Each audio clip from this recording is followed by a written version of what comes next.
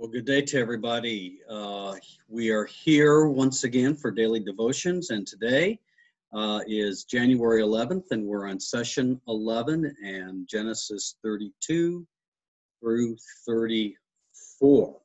So, way a reminder, Jacob leaves his father-in-law Laban after 20 years of servitude and settles and heads back toward the land of his father and grandfather, toward the land of Canaan. And as he is approaching the land of Canaan, we're told, chapter 32, it's interesting that Jacob went on his way with the angels of God met him. So Jacob has this scene, this theophany, this revelation of angels again. And so he says this is God's camp, and it's just a reminder to him that God is with him. And that's where chapter 32 starts. Really, that should be the end of chapter 31. Chapter 32, verse 2 begins a new narrative. So when we get into chapter 32:2, what happens is that now Jacob is approaching the land of Canaan, his homeland. He knows that after 20 years, he's going to have to encounter his brother Esau, who 20 years earlier, when Jacob had fled Esau, because Esau wanted to kill him for not only finagling him out of his birthright, but also stealing the blessing of the firstborn that his father Jacob was going to give him on his father Isaac, was going to give him on his deathbed. So Jacob makes the assumption that Esau is still angry with him and is still out to get him. And so he prepares to offer Esau gifts as a way of penance, I suppose. So he's a practical man, Jacob is, practical enough that he thinks, if I divide my herds and my flocks and the people, my servants, into two groups, then if one group is attacked, maybe the other group will survive.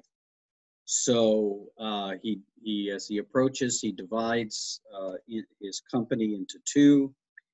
And then we get in verse 9, it's interesting. Jacob prays to God. And I want to read this prayer. Jacob said, O God of my father Abraham and God of my father Isaac, O Lord who was with me, return to your country and to your kindred, and I will do you good. I am not worthy of the least of all the steadfast love and all the faithfulness that you have shown to your servant, for with only my staff I crossed this Jordan, and now I have become two companies. Deliver me, please, from the hand of my brother, from the hand of Esau, for I am afraid of him. He may come and kill us all, the mothers with the children. Yet you have said, I will surely do you good and make your offspring as the sand of the sea, which cannot be counted because of their number. Now, what is interesting is how this prayer begins. I'm not worthy of the least of all the steadfast love and all the faithfulness that you have shown to your servant. Notice in 20 years how Jacob has changed. 20 years as he was fleeing from Esau to head toward Laban. He has the vision of the ladder, the staircase from heaven going up and down, and angels going up and down. And God is revealed to him there. And Jacob says, after this theophany, as it's called, this revelation of the divine, he basically says, if God does all this stuff for me, then I'll be his servant. I'll be faithful. He'll be my God if God does all this stuff for me. The transactional nature of how Jacob is viewing this. Here we are now 20 years later, and we see a Jacob who has grown up, a Jacob who has matured, a Jacob who has developed a relationship with God that is different. This is not transactional. This is, God, I don't deserve your blessings. I don't deserve what's been given to me. And so this is a Jacob who matures, as I said when we talked about the story of Jacob in the stairway to heaven, the ladder to heaven. That God worked with Jacob where he was, even though God didn't want to leave him where he was.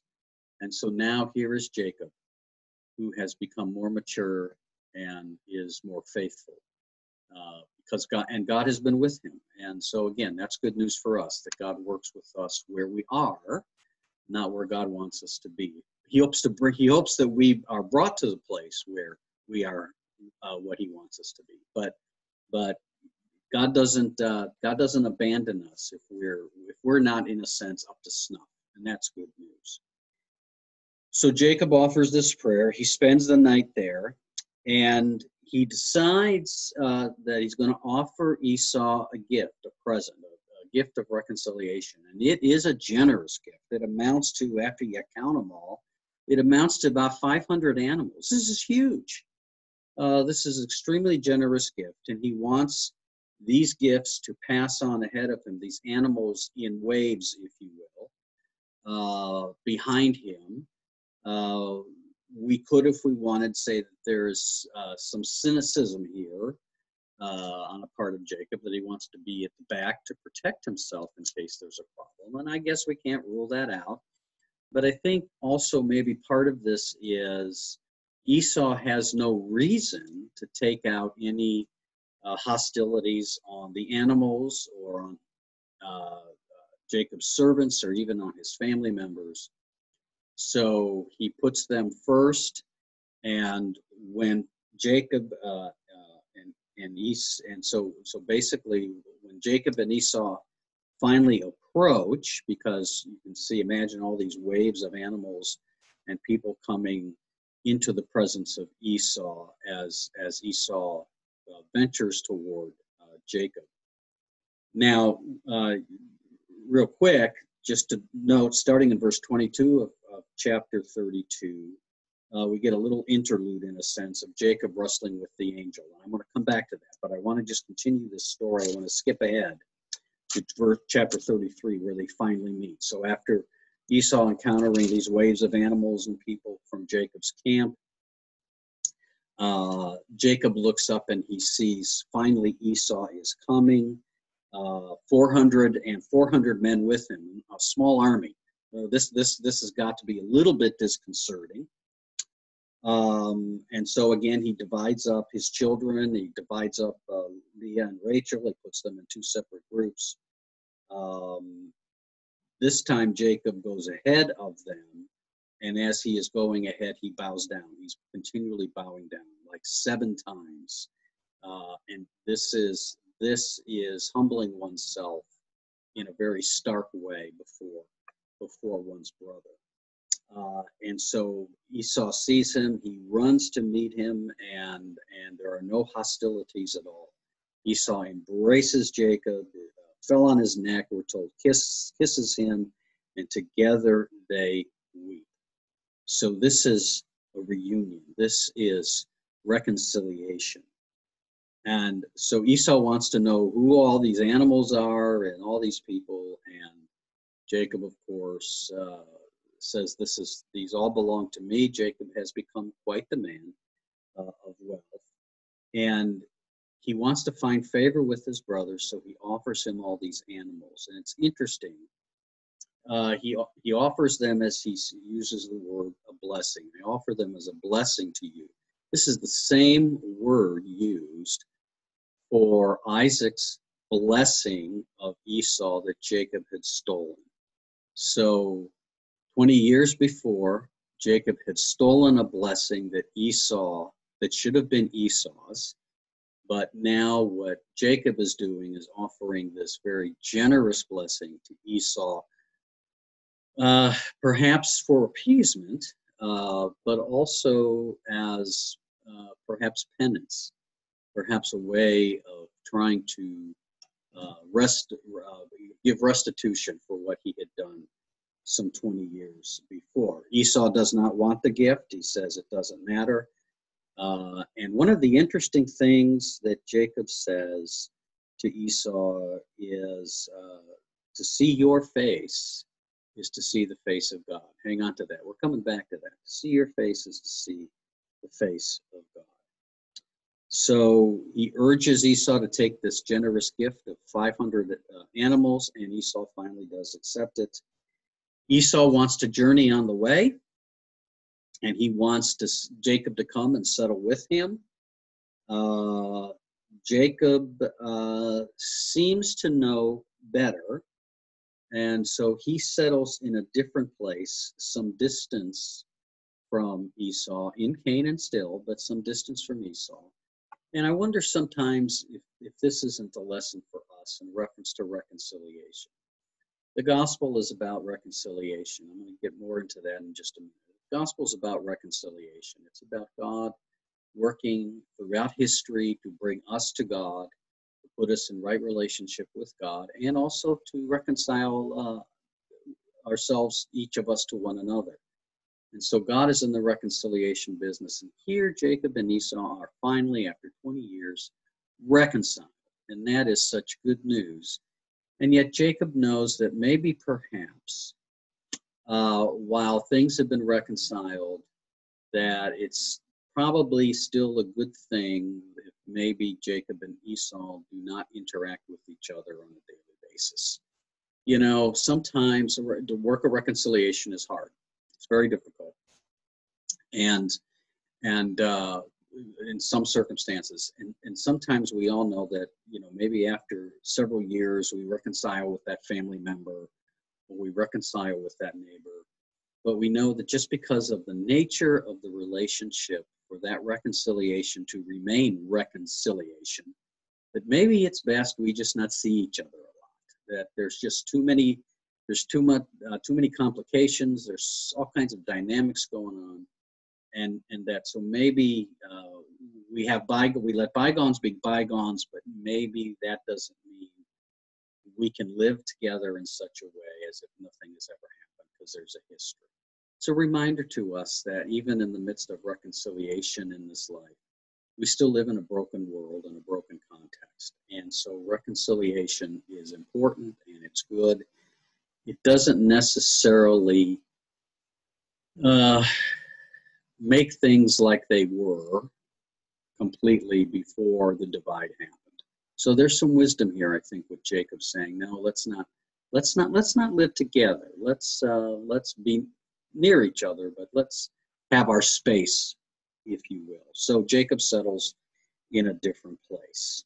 Now I want to go back to wrestling with the angel in contact with that, in connection with what I just said. So Jacob, that night before he sees Esau, he has a dream, a wrestling match, an encounter, if you will. He's left alone, we're told in verse 24, and he wrestles with this man it's identified as a man until daybreak. And this is an all-night wrestling match, and the man is unable to prevail against Jacob. He's unable to win the wrestling match.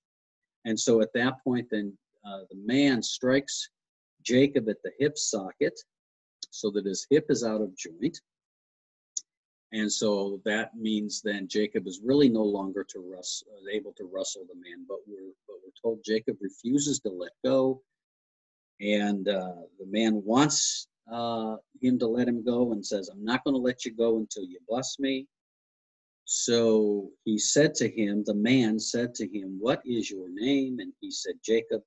Then the man said, you shall no longer be called Jacob, but Israel, for you have striven with God and with humans and have prevailed. So here we see the name Israel. Jacob is renamed Israel, and renaming means a new identity, a new way of life, a new character, and Jacob has striven with both God and with human beings, and he has prevailed. So this is the name of the nation Israel, comes from the patriarch Israel. Now it's interesting, by the way, that even though his name is changed to Israel, and the nation that descends from him will be called Israel, throughout the Old Testament, Jacob is mostly referred to as Jacob. You don't all of a sudden start seeing the name Israel.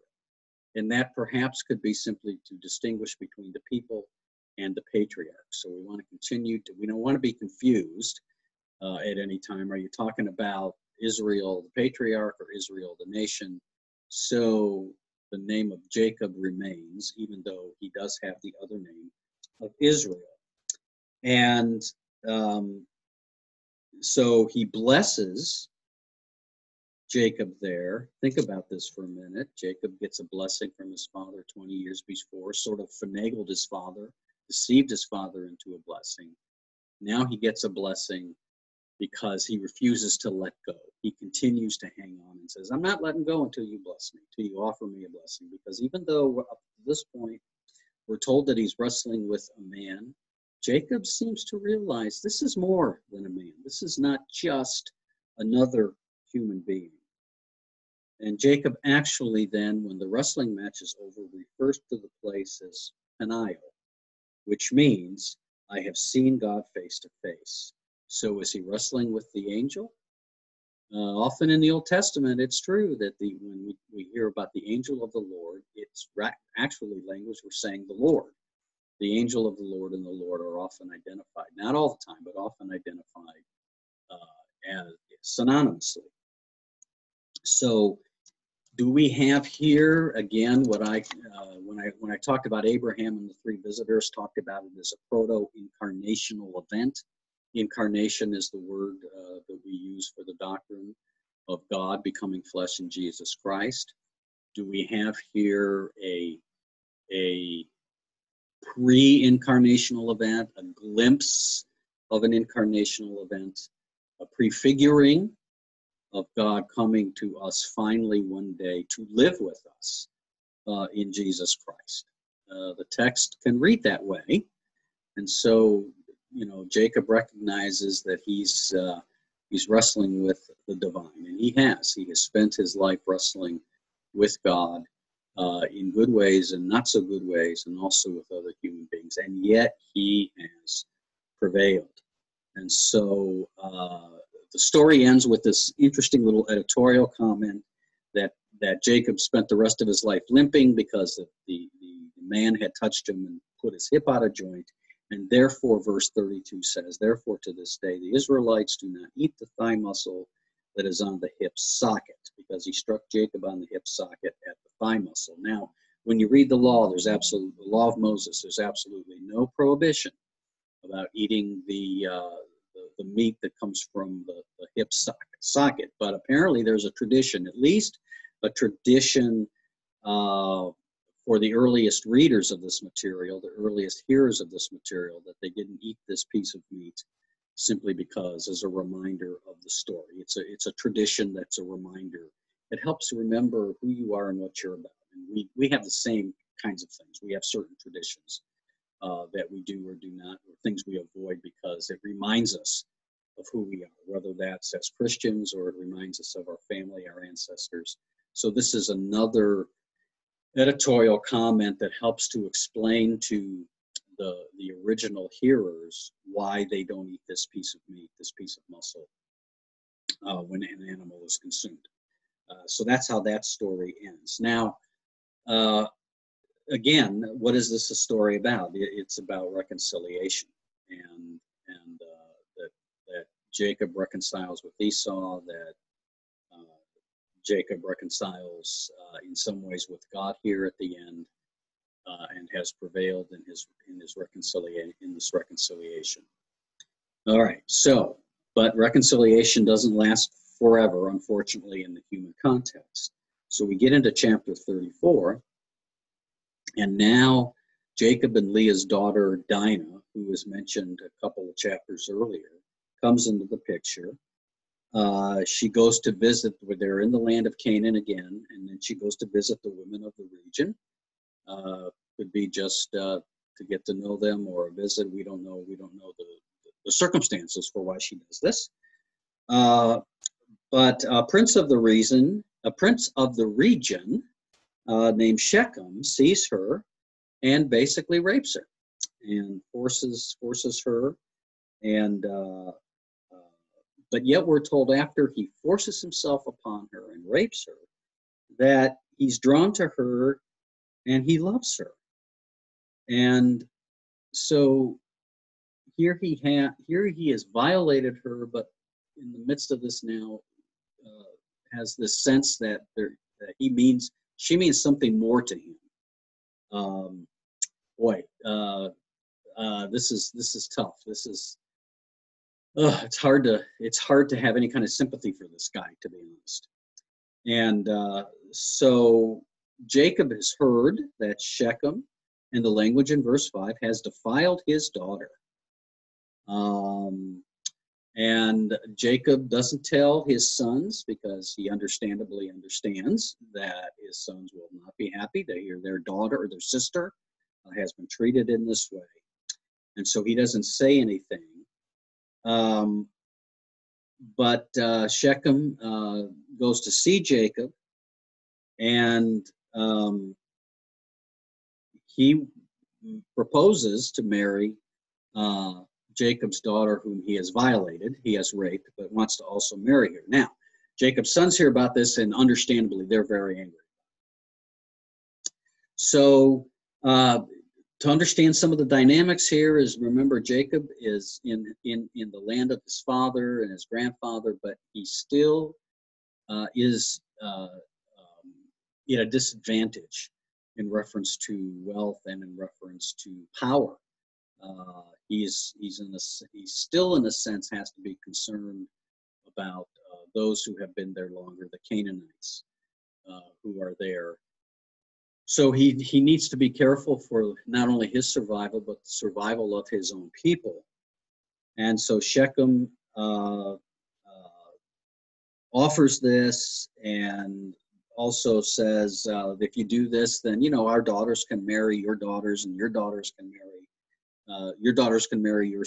our sons, and our daughters can marry your sons, and we'll all just live together, and we'll trade together, and we'll grow crops together and have herds together. The dilemma here for the Israelites is the issue of assimilation. So we go back to Esau and his Hittite wives.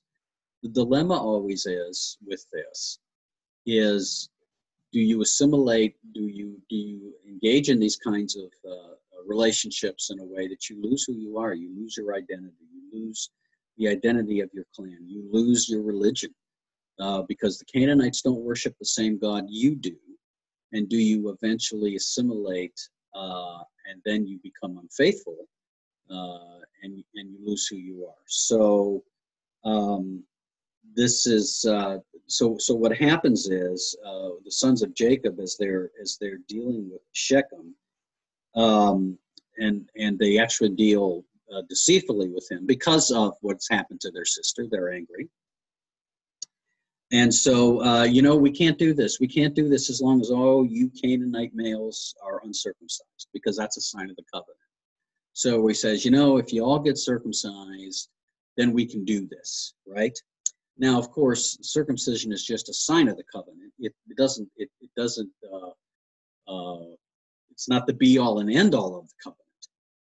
There's more to being faithful to God than circumcision. So, but they use this deceitfully. So Shechem, who seems to think it's a good idea, says okay. And so he orders all of the Canaanite men with him to be circumcised, and if you're all, so that we all can live together happily ever after, I guess, is the idea. But what Shechem doesn't know is there's a plot going on with Jacob's sons, Simeon and Levi. And so on the third day, after all these Hittites have circumcised and they're sore, they're in pain. This is not, this is every guy's nightmare, so to speak. And so they're in pain, probably no doubt struggling to walk and certainly not run. And Simeon and Levi go into their camp and slaughter them all. And said they took their swords and came against the city unawares and killed all the males. They killed Hamor and his son Shechem with the sword, and took Dinah, out of Shechem's house. She's still there. Is she a captive there? Um, uh, we don't know. But take him out of the house and went away. And then something really chilling. And the other sons of Jacob came upon the slain and plundered the city because their sister had been defiled. They took their flocks and their herds, their donkeys, and whatever was in the city and in the field, all their wealth, all their little ones and their wives, all that was in their houses they captured and made their prey. Did they turn and do to these Canaanite women what was done to their sister? Is that what happened? Have they proven to be just as treacherous as Shechem? This is chilling. And this, by the way, this is the first violent encounter between Israelites and Canaanites, and this will figure in. There'll be more violence later on once we get to the book of Joshua. But one of the things that comes out of this is, again, just that women are not considered. We could say in today's language, I guess, that women are not considered to be fully human, even though Genesis tells us God creates male and female in God's image. Women just are not treated the same way. Here is Dinah, who is in a no-win situation. She's violated, no fault of her own. But then what kind of way of life is better for her? Is it better for her to go back to her tribe, to her community, where she will be viewed, she will have a stigma on her, she will be viewed, she'll be viewed, suspiciously, be viewed as a questionable woman of repute, even though she did nothing to deserve what happened to her. She did nothing. She's completely a victim. Is it better for her to be viewed like that in her own community, or to go to the guy and be married to the guy who violated her? I mean, she's just in this is just a situation no human being should have to endure, and yet she does. And this is a result of domination, as way back in Genesis, when God issues the curses after Adam and Eve do what they're not supposed to do, that the women will rule over men, and this is a result of sin, not as a result of what God wants.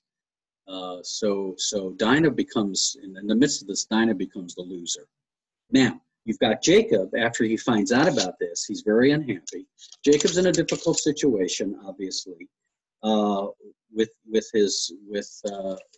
being the fact that he knows he and his family and his clan are in a minority situation in a strange land, even though he is like his father Isaac and his grandfather Jacob. He buys some land in Canaan, which is a prefiguration in a way of what will happen when the Israelites later on cross the Jordan and enter the Promised Land. But he's not happy with what his sons have done, because he's afraid that trouble will be visited on him, and that the Canaanites